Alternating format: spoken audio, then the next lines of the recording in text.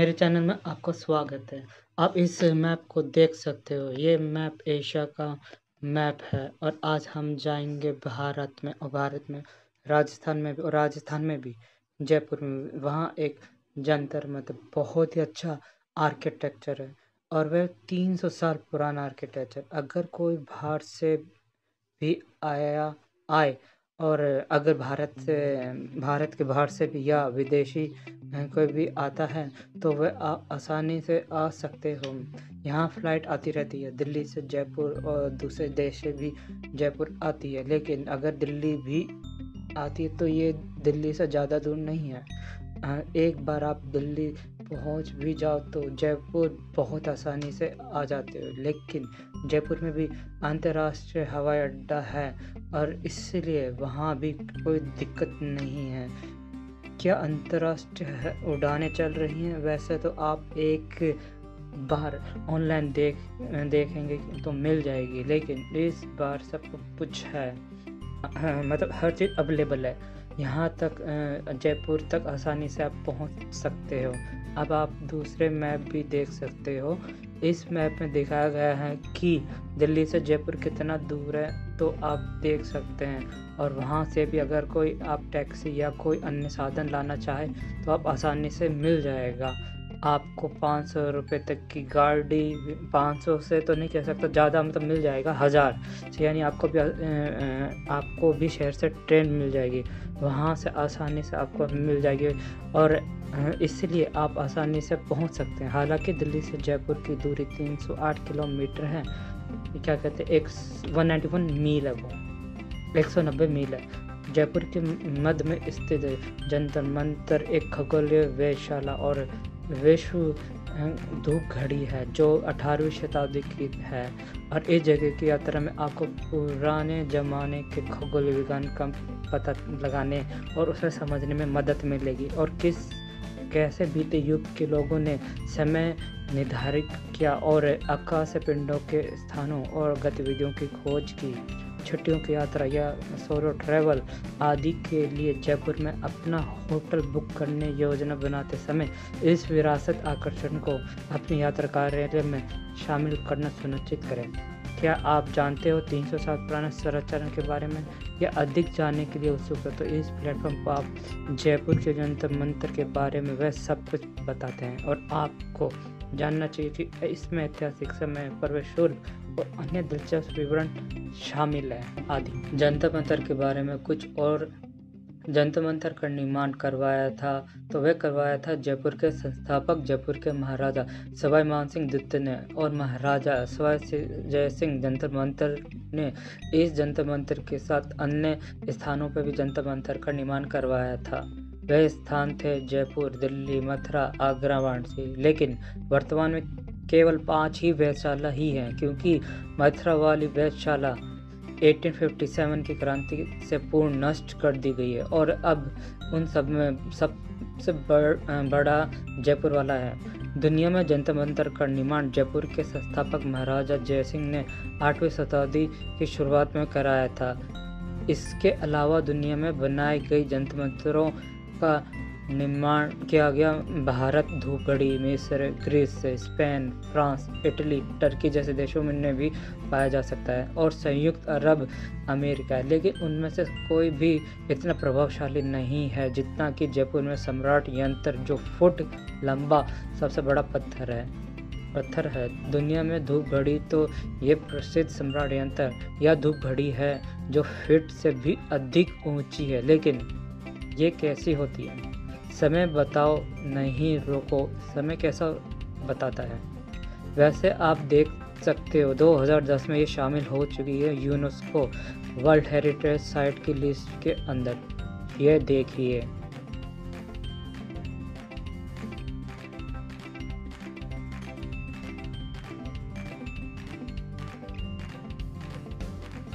जंतर मंतर का निर्माण कब हुआ इस तरह से पक्का दावा नहीं दिया जा सकता, क्योंकि जो इतिहासकार है उनको भी सटीक पता नहीं है इसके बारे में। लेकिन 1728 का दौर जो टाइम था उसमें उस वक्त बहुत सारे नियंत्रण का निर्माण हो चुका था और ये निर्माण का कार्य चलता रहा 1738 तक। तो इस तरह से यह यहाँ पर बहुत सारे यंत्र बनाए गए थे। और जंतर मंतर का नाम जंतर मंतर क्यों है ये आपको नहीं पता है, आपको बता देता हूँ। वह संस्कृत के शब्द यंत्र से बनाए, इसका मतलब हो गया इंस्टीट्यूट या फिर मशीन, और मंत्र शब्द जो बनाया है वह मतलब है उसका शब्द संस्कृत के शब्द मंत्र से है और जिसका मतलब होता है कंसल्ट करना या फिर कैलकुलेशन करना।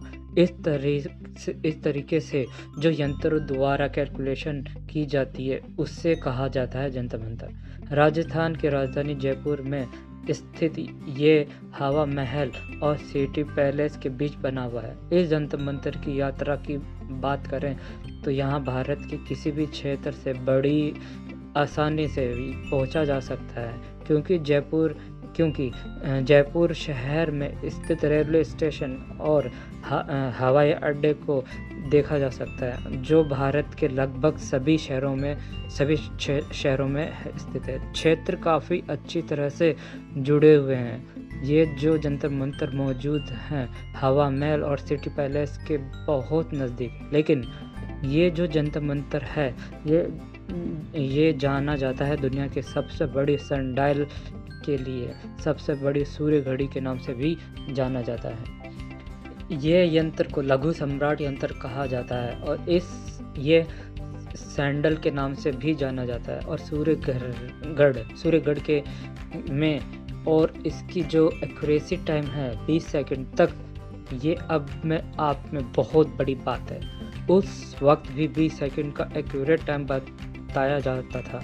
तो लिए आपको दिखाता हूँ ये कैसे काम करता है। आप देख सकते हो ये जो बहुत पूरी मार्बल यानी स्टार्टिंग से जो मार्बल चल रहा है 1 2 3 4 5 6, यानी ये कि जो मार्बल है ये पूरे 6 में डिवाइड कर दिया गया।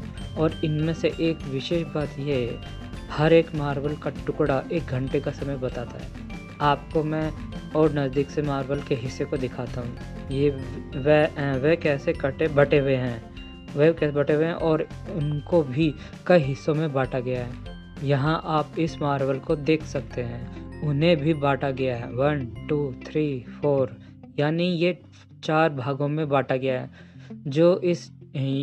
ये जो टाइम आप दिखा रहे हो, जो मेरे इस राइट हैंड के हाथ पे कितना मिनट दिखा रहा है होगा, ये 15 मिनट का टाइम शो हो रहा होगा।